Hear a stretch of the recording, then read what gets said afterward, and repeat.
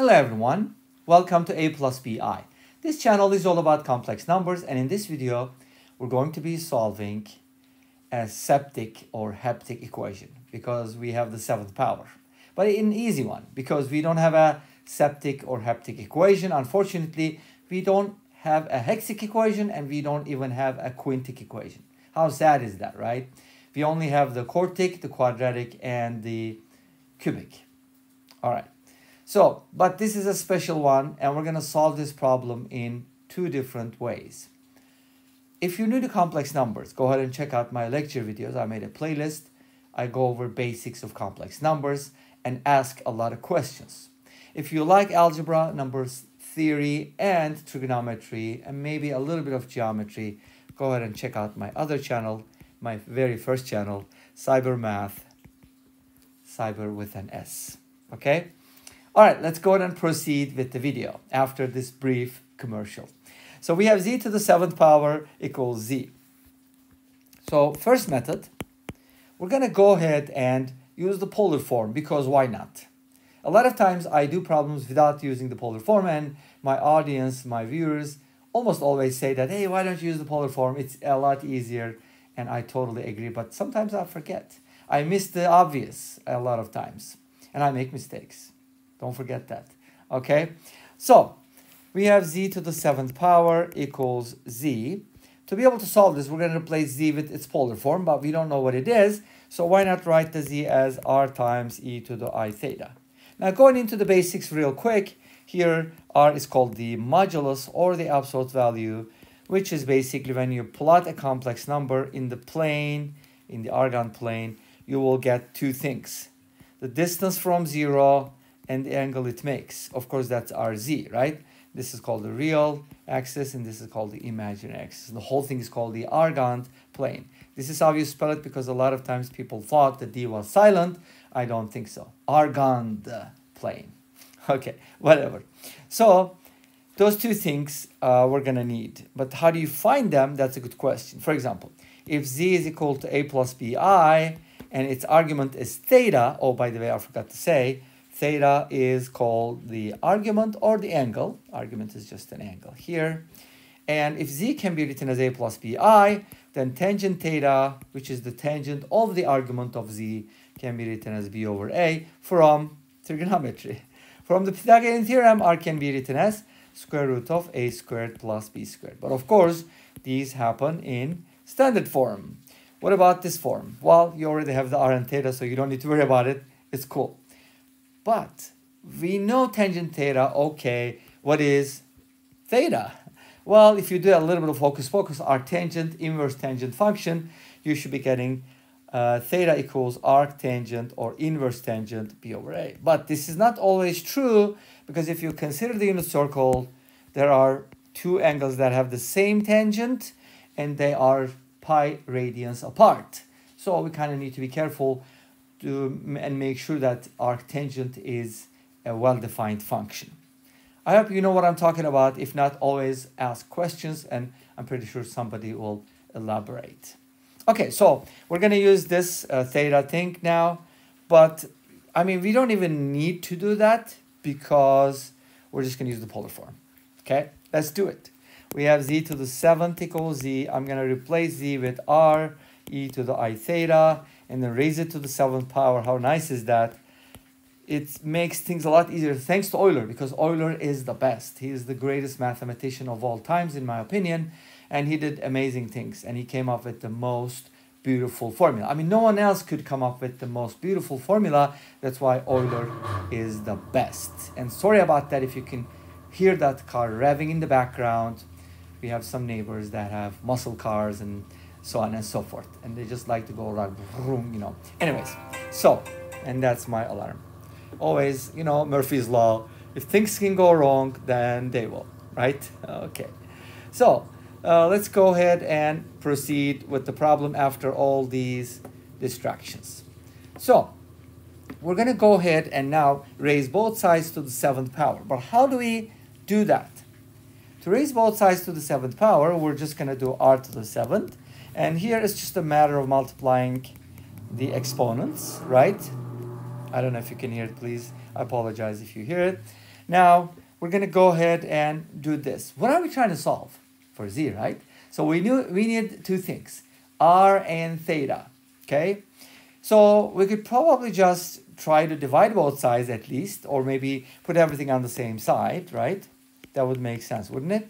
If you cancel out things, you may lose some of the solutions. So don't do that.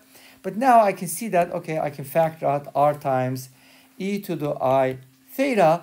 Inside the parentheses, we're going to get r to the 6 times e to the power 6I theta minus 1 equals 0. Beautiful. Now, from here, what am I getting? Two things. This can be 0, or the other can be 0.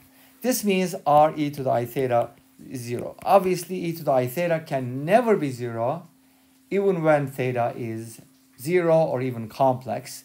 So r has to be 0 as a result. And r equals 0 implies z equals 0. That's interesting, right? A chain of implications. The thing is, there's only one complex number with 0 modulus, and that is 0. 0 is a complex number, which is kind of like the identity element of addition. It can be written as 0 plus 0i. It's not nothing, it is 0, okay? Don't call it nothing. 0 will be offended. And I just to prove that 0 is not nothing is, if you raise 0 to the power 0, you get 1. You don't believe that? Check out the video that I made. I'll try to share a card right here. All right, so what do we do? We're going to go ahead and proceed with the other solutions. Okay, we have to solve this. R to the 6, e to the 6I theta equals 1. Now, what does that mean? That's kind of interesting, right? Well, we can write 1 in polar form.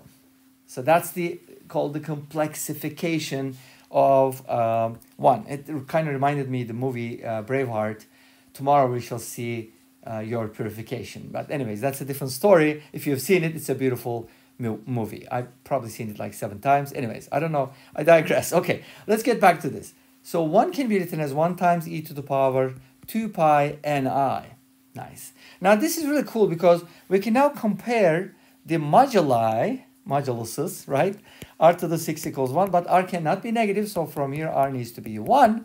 And then from here, we get that 6I theta is 2 pi ni, and I cancels out. And of course, you can divide both sides by 2 as well, and we get n equals, what? Oh, I'm sorry. We're trying to solve for theta, not for n. Theta equals, oops, sometimes the pen gets stuck, equals pi n over 3. What does that mean? It means that if n is 0, theta is 0, but we already talked about it, right? Did we? Probably not. Anyways, you get the idea. N equals 0 gives you theta equals 0. And of course, r is 1, so it's going to be e to the 0, which is 1. So z will be 1 from here. If n is equal to 1, you're going to get theta equals pi over 3. And then z will be 1 times e to the power I times pi over 3. Let me tell you what this means. If you go ahead and use Euler's formula, this will turn into cosine pi over 3 plus I times sine pi over. I mean, there's nothing more beautiful than that. Think about that. Like exponential, sine, cosine, I all together. It's amazing. And cosine pi over 3 is, think about it, cosine 60, which is 1/2. And then this is root 3 over 2 multiplied by I. So this is just one of the solutions, but we'll get to the details with the second method. So let's go ahead and leave it for that. But you can get the solutions n equals 2, n equals 3, and so on and so forth. Now let's go ahead and talk about the second method. By the way, let me tell you something. If you divided both sides by e to the I theta times r, then you would be losing some of the solutions. So be very careful with what you do, especially in the complex world. So here's how the second method works. We have z to the 7th equals to 7, right? I mean z, not 7. My z looks like 7, but it's a z, as you can tell, right? Because this is my 7, hopefully. So to solve this problem, why not subtract z from both sides and then factor out a z, because you can. And then factor this using difference of 2 squares, and then difference of 2 cubes, and then sum of 2 cubes, and so on and so forth. Guess what that's going to give you? That's basically going to give you this Heptic function or polynomial in factored form. And isn't that amazing?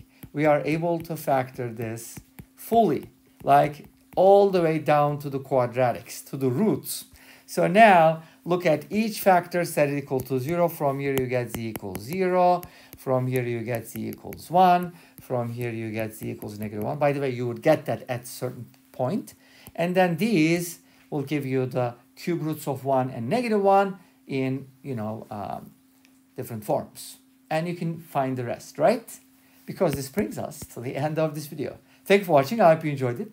Please let me know. I hope you enjoyed the video. Please let me know. Don't forget to comment, like, and subscribe. I'll see you next time with another video. Until then, be safe, take care, and don't forget to check out Cyber Math. And bye-bye.